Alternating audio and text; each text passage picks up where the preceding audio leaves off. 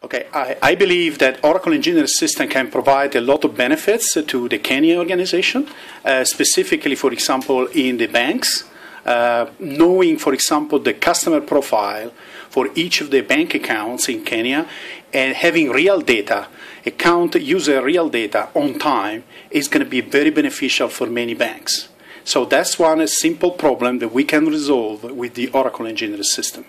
In the telco space, for example, we reduce shorting the timing for batching longer processing cycle.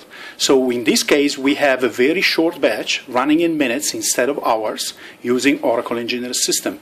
The benefit, once again, is that the telco company can run compliance and reporting regulation in time without affecting too much and getting maybe a possible fine from the government. So that's one of the telco big benefits coming from the usage of Oracle Engineering System. That's why I believe in Kenya, telco companies should look at that. But my visit here is because I believe there is a much wider opportunity to grow in this country compared to other countries like Tanzania or Uganda. And the main reason is the technology is much more advanced and the end user are much more ready to get this type of technology working. In the transportation utility sector, for example, we have a lot of benefits coming from engineering system. Be able, for example, to query and understand exactly which of the metros you should run or the bus we should run, and getting a faster response time is one of the benefits coming from the Oracle Engineering System.